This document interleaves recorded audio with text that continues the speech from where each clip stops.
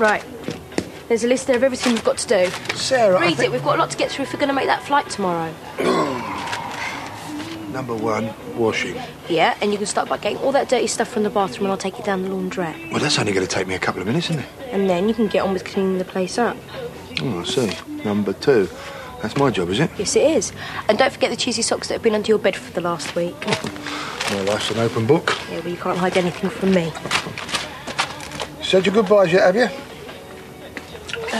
Not really. I was going to do it later on today. Well, you can put that on the list then. Yeah.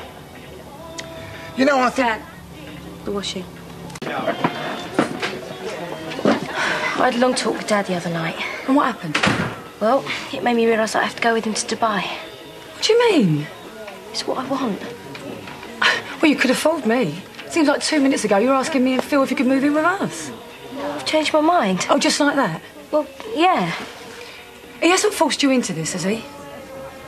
Sarah. He needs me. And he'd survive without you. Look, he gave up a lot for us when we came down from Norwich. He sacrificed a lot for me. Yeah, I know that. And it's great that you care about your dad, but you're 16, Sarah. You're not responsible for him. It's the other way round, or at least it's supposed to be. Auntie Kath, I'm going with him. Well, if that's what you want. At the end of the day, I suppose it's up to you, isn't it? I just hope you're doing it for the right reasons. I'm a bit surprised. No, it was Sarah's decision. What made her change her mind? Well, you know what kids are like. Yeah. And I remember being a kid too and having a dad who was incapable of seeing anything for anyone else's eye except his own. I know you ain't forgotten that. She's coming with me, Cass. She needs me. Well, that's funny. She told me she's going with you because she thinks you need her, not the other way round. She said that, did she? Yes, she did. And I'm beginning to wonder who exactly you're looking out for. Listen, when do I ever come round your house and tell you how to bring up Ian or Ben? That's not fair. Sarah's made her choice. End of story. Ted, look, I didn't mean to interfere. I was just concerned for Sarah, that's all. Look, don't worry about it. Hey, you and Phil, you come and visit. Come out there for a little holiday. In me dreams. Everything's all right now with you two, isn't it? Yeah, it's all great. She's what with Phil's counselling and work. She's uphill struggle to get him to go park on a Saturday afternoon, that long holiday. I just got used to having you around. To you being there. I'm gonna miss you. Hiya.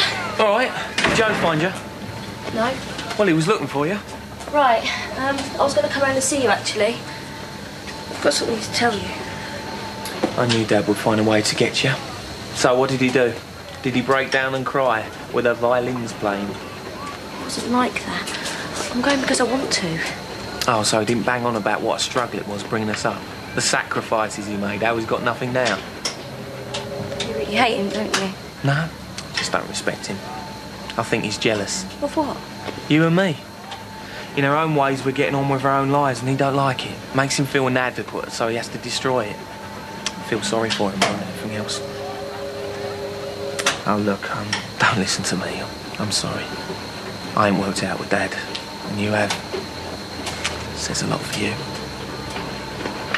Maybe it'd do you good to get away from here. Walford's hardly been kind to you. All that business with Robbie and that creep Alistair. Yeah, but I've learned from all that. I feel like I found out who I really am. Like you have. Me? Well, you and Simon. Sort of. I reckon that we've both learned a lot about ourselves and we're just both going forwards. Just wish Dad could do the same. He's trying to, Tony. In his own way, that's why he's decided to go. There's one big difference. You and me have thrown away the crutches.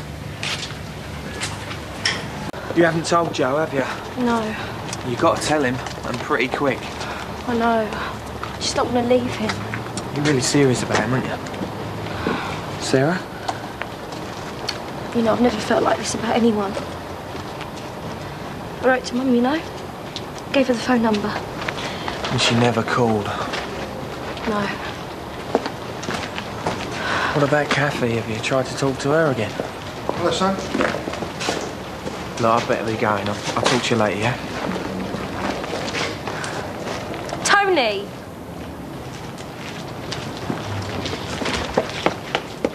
Sarah? Joe called round earlier.